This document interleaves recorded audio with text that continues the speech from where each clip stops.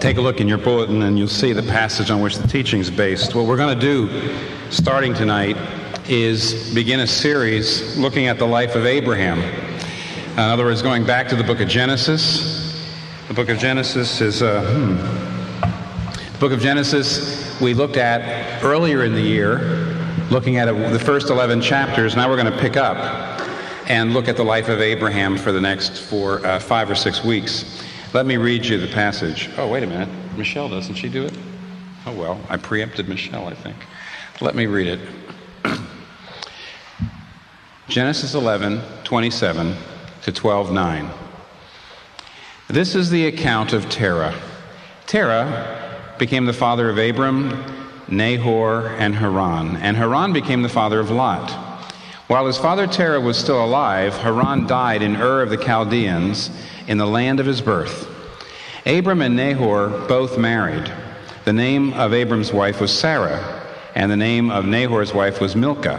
She was the daughter of Haran, the father of both Milcah and Iscah. Now Sarah was barren. She had no children. Terah took his son Abram, his grandson Lot, son of Haran, and his daughter-in-law Sarai, the wife of his son Abram, and together they set out from Ur of the Chaldeans to go to Canaan. But when they came to Haran, they settled there.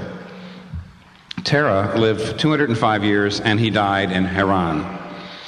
And the Lord said to Abram, "Leave your country, your people, and your father's household, and go to the land I will show you. I will make you into a great nation, and I will bless you. I will make your name great, and you will be a blessing. I will bless those who bless you, and whoever curses you I will curse, and all peoples on earth will be blessed through you. I will bless those..." So Abram left as the Lord had told him, and Lot went with him. Abram was 75 years old when he set out from Haran. He took his wife Sarai, his nephew Lot, all the possessions they had accumulated, and the people they had acquired in Haran, and they set out for the land of Canaan, and they arrived there. Abram traveled through the land as far as the site of the great tree of Moreh at Shechem. At that time the Canaanites were in the land. The Lord appeared to Abram and said, "To your offspring I will give you this land." So he built an altar there to the Lord, who had appeared to him. From there he went on toward the hills east of Bethel and pitched his tent, with Bethel on the west and Ai on the east. There he built an altar to the Lord and called on the name of the Lord. And then Abram set out and continued toward the Negev. Okay, this is God's word. Abram, pretty important person. When we drive to a place that our family tends to shop in Queens, we drive through Astoria on 36th Avenue. We pass 2 mosques, 2 synagogues, several churches. And you know that every one of them are filled with people who consider themselves children of Abraham? You know there's 3 major world faiths, majority of the population of the world, that look to Abraham as their father in the faith? Do you think you'd ever be able to understand world civilization if you don't understand this man's story? But more existentially, more practically, when you read the story of Abram, you'll see something very attractive. Abraham, by the way, right now his word is Abram. Later on his name will be Abraham. Don't let that throw you. Abram means father. Abraham means father of many. So Abram means daddy. Abraham means big daddy. I mean, and it sounds so much alike, I don't think you have to worry about it. But Abraham didn't live life. How do I say? He didn't just live life. Life didn't just happen to him. He didn't just go with the flow of events. He happened to life, see. He lived a big life. You can even see it right in the text that we've already read. He stood against his family. He stood against his society. He stood against his culture. You know, monotheism is kind of taken for granted by most people today. But back then, it wasn't taken for granted. He stood alone. Now, where do you get that kind of greatness? He lived a big life. Today, we might call him a man of vision. But that's not it. What made Abram great was the call of God. And the point I'd like to make to you tonight is that what makes your life special, distinctive, is the call of God. The call of God is what makes you a Christian to start with. You're not a Christian unless you've heard and embraced the call. And the call of God is what shapes your life distinctively. It's what makes your life a Christian life, is that you're answering, you're hearing, you're embracing the call. So what the text tells us are three things about the call of God. Okay, the power of it, the radical nature of it, and how we can receive it. The power of it, the radical nature of it, how we can receive it. And the first part tells us about the power. The second part of the passage tells us about the nature of it. And the third part about how to receive it. Look, first, the power of it. I must admit that whenever I've preached on the call of Abraham, I've always started with chapter 12. Why did we read these few verses at the end of chapter 11? And the reason is, I overlooked them in the past. They're telling us something amazing. They're telling us that all human history has come to a dead end. You see, I don't know how many of you can remember, but Genesis 1 to 11 is a story of a spiraling down of the human race. The human race is getting more and more corrupt, more and more evil, more and more violent, more and more oppressed, more and more broken. And it looks bad, but there's, in chapters 1 to 11, there's one ray of hope. And that one ray of hope is a single family tree, a single line. You might remember that in the midst of all the violence, there was one family, the family of Seth. Seth, we're told in Genesis 4, called upon the name of the Lord, which is a Hebrewism for talking about worship of God. And Seth, in Seth's family alone, the knowledge of the true God was preserved. And it was passed on. And chapter 11, verse 27, this is the account of Terah, brings us through, because Terah and Abram, his son, is the end of the line, and it is the end of the line, because these verses tell us something disastrous. First of all, the word Terah means moon. Ur of the Chaldees was a center of lunar worship. And the true family, the family that was supposed to be preserving, the last family knowing who God is and knowing who created the world. Think about this.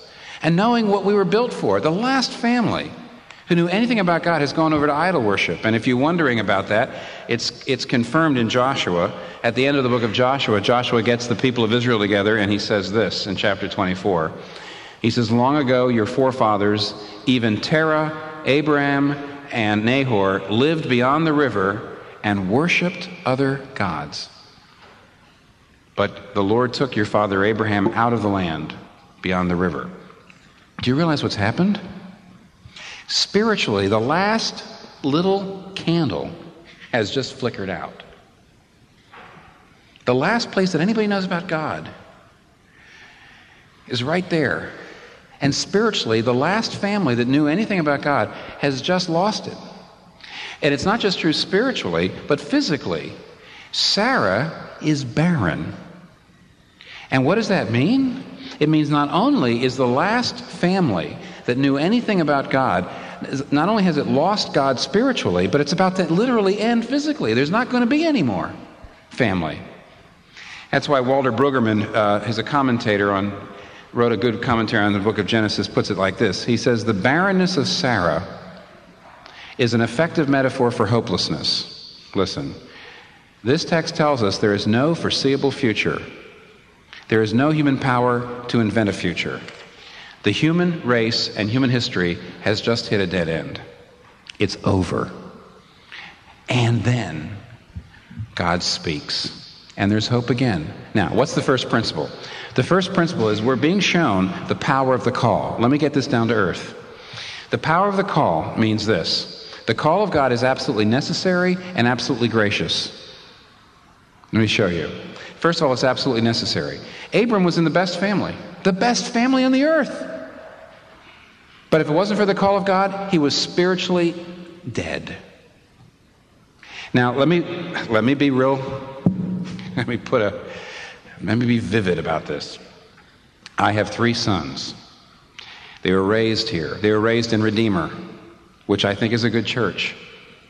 They were raised in our home, where my wife and I did everything we possibly could to put Christianity before them in an attractive way and explain it to them, all right? But I want you to know something. Unless every one of them hear the call of God personally to them, unless the call of God comes in, disturbs them, convicts them, humbles them, shakes them up, unless the call of God comes to them and they embrace them, they're just going to be nice little idolaters like Abram. See, it doesn't matter how good your family is. Everybody tends to take something created, the moon. But here, my children are going to be nice because we're nice. They're going to be moral probably because we're moral. They're going to maybe even be religious. But they're going to be idolaters. They're going to live for their career. They're going to live for their family. They're going to live for something else unless the call of God comes into their life.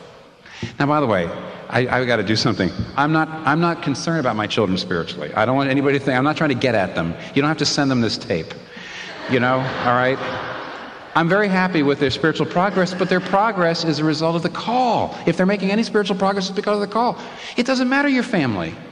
See, in Genesis 1 to 11, the family of Cain, the line of Cain, the bad people, the wicked people, the line of Seth, the good people, that doesn't matter.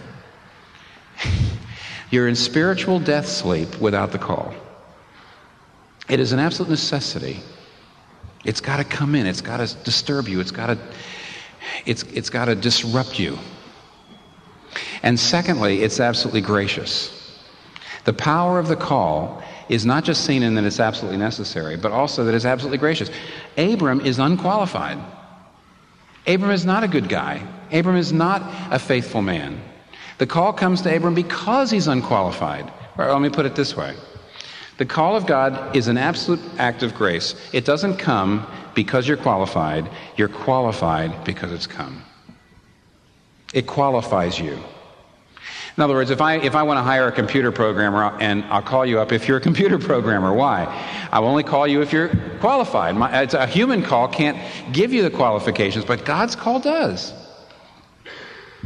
The 1964 movie, Becket. Do you remember that movie? What a movie. Peter O'Toole plays Henry II. Richard Burton played Thomas Becket. Based on the true story, Henry and Thomas Becket were drinking buddies. It's Henry II. This is the 12th century A.D. They were drinking buddies, and what's interesting is that Thomas was cleric. He was a clergy. I mean, he was a minister. But he was, just like the king, corrupt, you see, hot-headed, living for sensuality. They were just hot-headed, good old boy drinking buddies.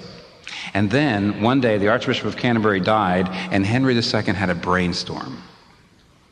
I'll make Thomas the Archbishop of Canterbury. Wow.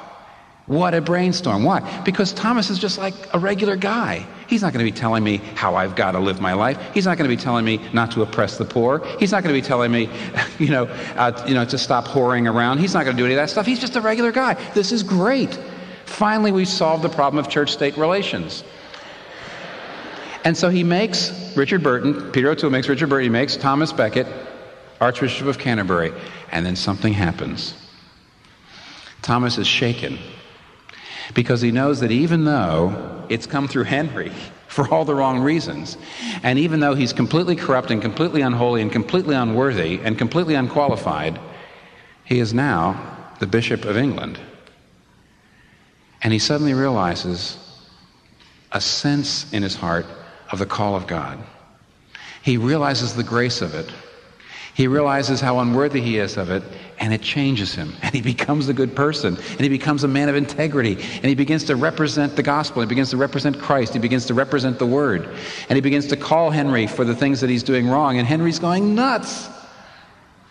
And finally, if you remember how the story goes, Henry is just all filled with conflict, because he loves Thomas, and yet now he's so mad at Thomas because Thomas has become a good guy.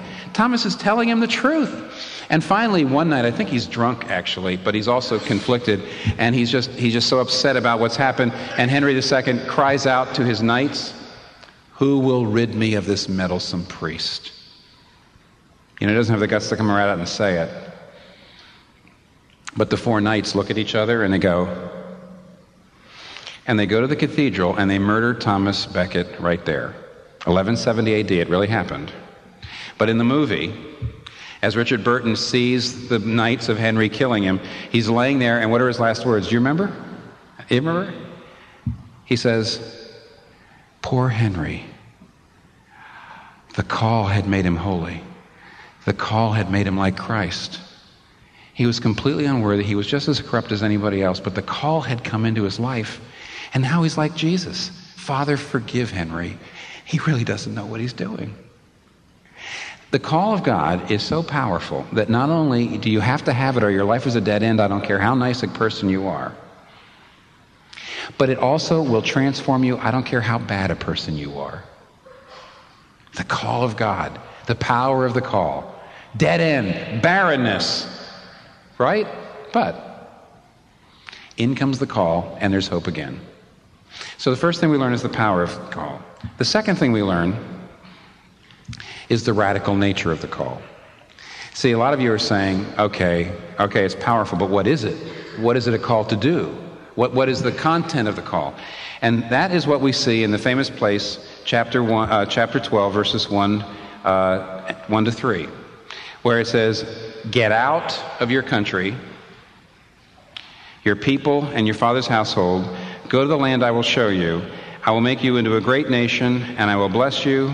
I will make your name great, and you will be a blessing. I will bless those who bless you and curse those who curse you, and all the peoples on the earth will be blessed through you." Now, let me show you how radical this call is. What is this call? Number one, it's personally radical. When he says, "Leave your country," that's the NIV translation, but the old translation is right. The old King James is right when it translates it like this: "Get thee out." Because there's two Hebrew words there, not one. Literally, God says, go yourself out. Get yourself out. Get out yourself. And you know why? Look at the little word "but" in verse 31. It says that Terah, see the whole group, Terah and Nahor and the children of Haran and Abram, they had all set out for Canaan, right? See, it says in verse 31, together they set out from Ur of the Chaldeans to go to Canaan, but they stopped at Haran. Why? They didn't want to go any further. That was it. They had been called to go to Canaan, but they stopped in Haran. And that's the reason why God doesn't just say, leave your country. He doesn't just say, get out. He says, get yourself out. This is what he's saying. Abram basically is having a conversation, and he's saying, well, you know, God, I've come halfway. This is as far as Dad and everybody else wants to go. You know, Nahor and all the guys, I just can't get them. They like it here, and they don't want to go any further. I've come halfway. And so what is God saying? Then come yourself. He is saying this. It's not good enough to be part of a Christian ethos. It's not good enough for you to say, well, I'm in a Christian family and I've always liked going to church. Or I'm from Scotland and I feel at home in a Presbyterian church. Or I'm Italian and I feel at home in a Roman Catholic church. Or I'm Mississippian and I'm at home in a Southern Baptist church. It's not enough to be part of the ethos. It's not enough just to be part of the environment. And yes, of course, I feel very good around Christians and I like to. Have you met God yourself? Have you gotten out yourself? Have you encountered him yourself, in your own self? Has it penetrated you as an individual? Have you made the personal commitment? Do you see that? That's the first thing. It's personally radical. You can't come in on anybody else's coattails. It's got to be your faith, number one. But number two, and this is the part you're going to hate, okay? Just let you know. It's volitionally radical. Why do I use the word volition? Because at the heart, the call of God is the surrender of the will. And the place where you see that is where this first sentence is left open-ended. Get out of your country, your people, and your father's household, and go to the land that I will show you. Now this is terrible. He doesn't say go to the land, latitude, longitude, 25 more miles on the interstate, third exit, turn right. He just says, get out, but I'm not going to tell you where you're going to go. Now, here's how we are. People are saying to me all the time, I'm interested in being a Christian, but will I have to break up with my boyfriend or my girlfriend? Will I be able to still live the material lifestyle I've got right now? Will I have to stop this? Will I have to stop this? Will I have to start this? Will I have to start this? And you know what? When I was a younger minister, which was a long time ago, I made the mistake of trying to answer those questions. I used to say, well, yeah, Christians can do this, and they can do this, but they can't do this, and they can't do this. And I began to realize how deadly wrong I was. Because when you say, I'll get out if you'll show me where you're taking me, if you'll show me exactly what you want me to do, and exactly where you're going to have me go, you're not answering the call. You're staying in control of your own life. You're not giving up your volition. You're not giving up your will. You're not surrendering your will. You're staying on the throne, as it were. You're staying behind the driver's seat. You're staying in the driver's seat. What you're really saying is, I'll be happy to go if I know where you're going and it makes sense to me. But God actually says to Abram, get out. And Abram says, where? And God says, I'll show you later. Just go. And later he's going to say, I'll give you a son. And Abram says, how? And God says, I'll show you later. Just trust. And finally he says, go to the top of the mountain and put your son to death. And Abram says, why? And God says, I'll show you later. Just climb. And that's Christianity. My wife and I have a public service announcement to make. She's been after me to say this somehow, and I'm very happy to work it in this week.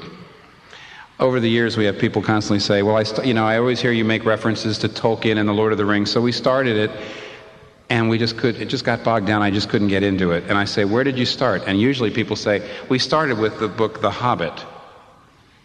And I always say, Kathy and I always say, that was your mistake. The Hobbit is a children's book, and then comes the 3 books of the trilogy, The Lord of the Rings. And I was listening to a literary critic who knows these books and says, the thing you've got to keep in mind is The Hobbit is an adventure, but The Lord of the Rings is a quest. The Hobbit book is a book for children, and it's more lighthearted, and it's an adventure. And the way the literary critic defines adventure is, he says, an adventure is a there and back again. It's an exciting thing that you choose. And you go and you have your adventures, and you'll have all your thrills, and it spices up your life, and then you come home again and you pick your life up again where it left off. An adventure is there and back again. But a quest is not something you choose, it comes to you. You sense a requirement. You're called to it because of what's involved. And you never really come back from a quest. In a quest, you either die for the quest, or if you do come back, you're so changed that you never, in a sense, come back. You're never the way you were. You change so radically. Now, I want you to know, Christianity is not an adventure. I mean, obviously, I'm using the term technically, because in another way, in a more general way, you can use the word adventure and it be valid. But as I'm using the words right now, Christianity is not an adventure. It's not there and back again. It's not like I want to have some fun. I want to enrich my life. Christianity is a quest. God says, get out. You're going to be radically changed. Don't ask me whether or not what I'm about to do will fit into your agenda. Christianity is a whole new agenda. Don't say, how is this going to enrich my life? Christianity is a whole new life. What does it mean to answer the call? It's to get out, not knowing where you're going. That's what Hebrews 11:8 says. Hebrews 11:8 summarizes Genesis 12 like this. God said to Abram, get out. And so he went out, not knowing whither he went, not knowing where he was going. And unless you say to the Lord, whatever I discern as your will, I will do unconditionally from here on in, you're not a Christian. You haven't answered the call. You're not a Christian to say, I will obey if it looks like it fits in. You're not a Christian until you've taken your hands off your life It's volitionally radical. Thirdly, it's missionally radical. Now, why do I use the word missionally? Well, look at the third part. It's personally radical. You got to meet him yourself. It's volitionally radical. You've got to surrender your will. Take your hands off your life. But it's missionally radical. Look at this. I will bless you. But why? That you may be a blessing. Because through you, all the families and peoples of the earth will be blessed. To become a Christian is to be changed so that now you are not making your decisions on the basis of what is the most comfortable for me, where do I live that's most comfortable, what job do I take that's the best for my, for my safety and my comfort and my influence and my status. You don't make your decisions like that anymore. The call of God reshapes you, so you're asking yourself the question, where can I most be a blessing? See, the call of God goes like this. If you seek to be blessed, you'll be empty. If you seek to bless others, I'll bless you. If you live for the blessing of others, if you live to fill others up, I'll fill you, says God. I will bless you that you may be a blessing. God only blesses that you may be a blessing. And you say, well, then how can I be a blessing? The answer is you got to get out. Get out, and I will bless you that you may be a blessing. Let me show you how that works. What does it mean to get out of your country? What does it mean to get out of your family? What does it mean? It means to get out of your security zone. Get out of your comfort zone. It means to get out of the familiar. And let me show you how this works. Let me give you a case study. I'm constantly running into people, Christians, when I go around the country, who say, why in the world would you raise your family in New York City? What a terrible place. It's financially uncomfortable. It's physically uncomfortable. This is living in New York. It is. Subway, even your apartment, Then they're getting across. It's physically uncomfortable. It's financially uncomfortable. Everything is more complicated. But here's an interesting thing. I've been here 12 years now, and therefore, you certainly know, I'll say it once, I've said it before, I'll say it again. Not everybody's called to live in New York. Not everybody's called to stay in New York. I mean, you may get called to another place where you can use your gifts better than here, and that's where you need to go. But one thing I've always noticed is when I meet somebody who lived in New York and came to Redeemer, say for 2 years or 3 years or 5 years or 6 years, and now they're somewhere else, I have yet to talk to somebody who didn't say this. New York was the least comfortable place I've ever lived, and it was the most useful place I've ever felt I was useful. In other words, it was the place where I felt the most useful, but it was the place where I was the most uncomfortable. Where we are now is much more comfortable. We have a nice big house. We feel more safe. We're surrounded by people who are just like we are. We don't have the issues that face you every day in New York. And we don't feel anywhere near as much as we're on the front lines or as we're useful in other lives of other people. Well, it shouldn't surprise you. This is what God says. God says, if you're willing to get out, I'll make you a blessing. If you want to stay in safety, if you want to keep a tidy, manageable, comfortable little life, you're not going to be of much use to anybody. I mean, that's in the macro and the micro. Right now, in your life, there are people around you that need for you to tell them the truth about something, and you're scared. You won't do it. You know why? You don't want to get out of your safety zone. You don't want to be criticized. You don't want to look bad. You don't want to risk looking bad or risk making yourself vulnerable to criticism, right? You don't want to do that. As a result, you're not able to bless them. Here's how it works.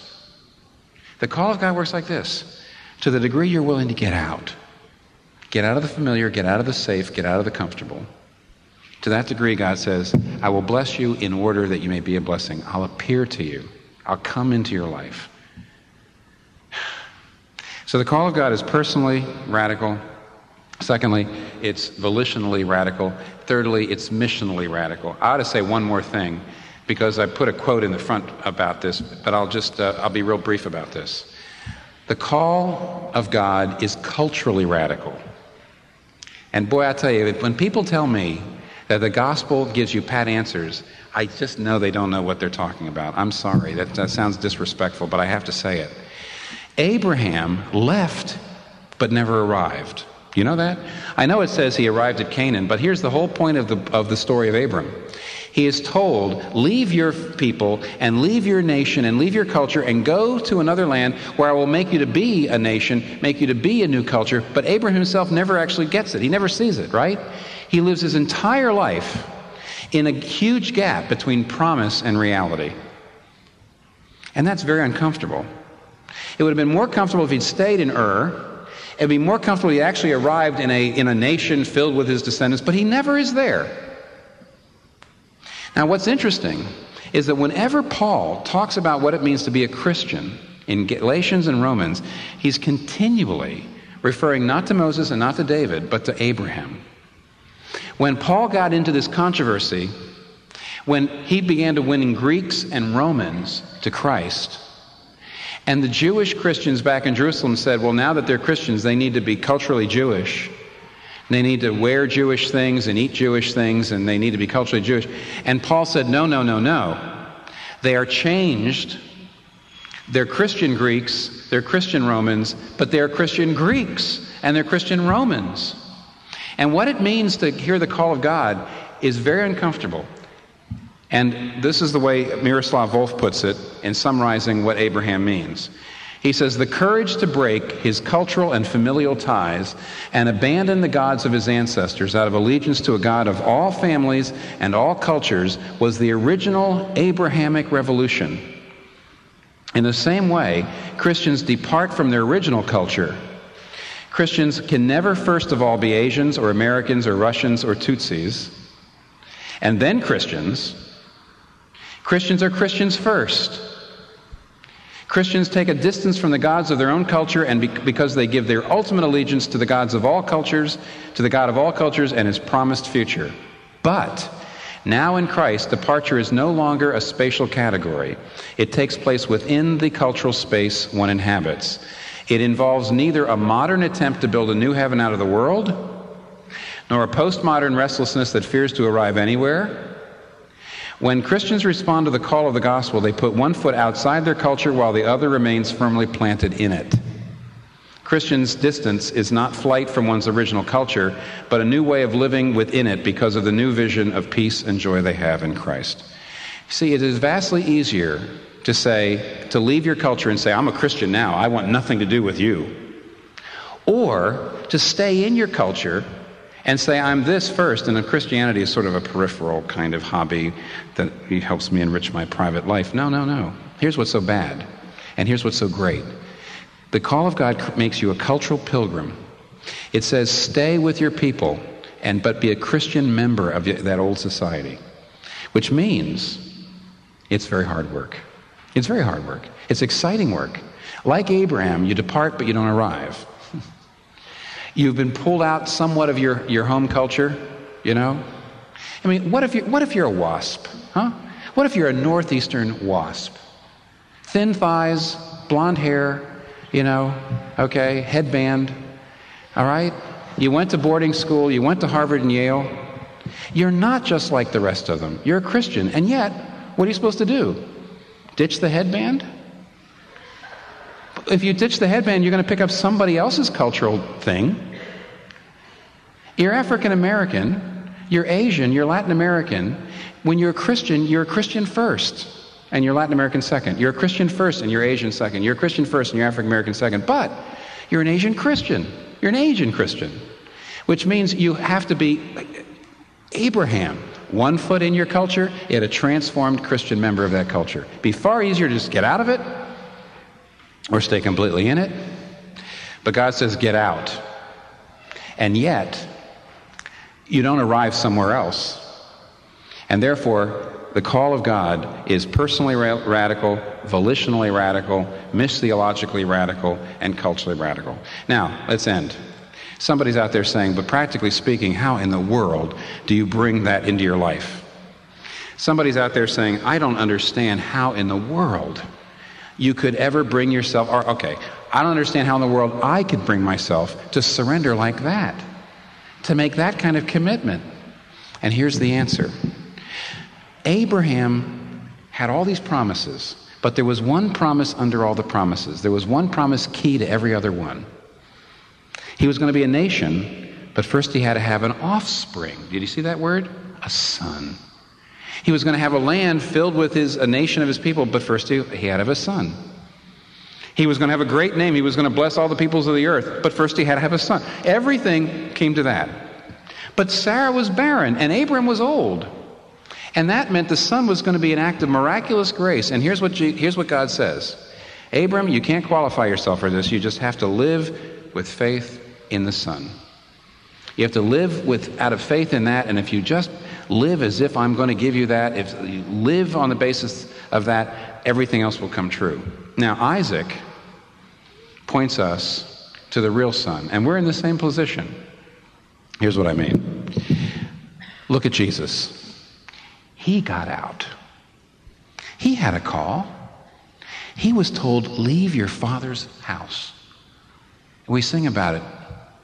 He left his father's throne above, so free, so infinite his grace, emptied himself of all but love, and bled for Adam's helpless race, right?